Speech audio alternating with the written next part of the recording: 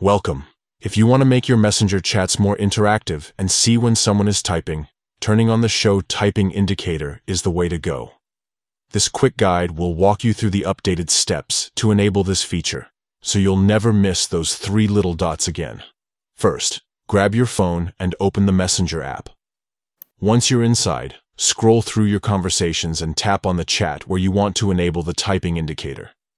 This setting is applied per chat, so you'll need to do this for each conversation where you want to see typing activity. Now that you're in the chat, look up to the top of the screen. Tap on the person's name or their profile picture. This will open up the chat's settings and give you access to more options for that specific conversation.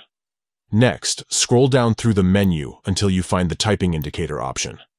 It might be grouped under a section like Privacy and Support, or something similar, depending on your version of Messenger. Once you spot Typing Indicator, tap on it. Here, you'll see a toggle switch labeled Show Typing Indicator.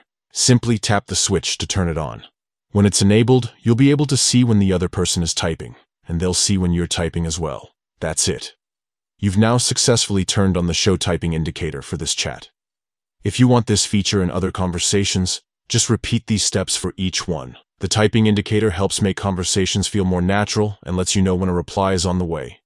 Enjoy a more connected chat experience, and don't forget to check out other Messenger features to make the most of your conversations. Thanks for watching, and happy chatting!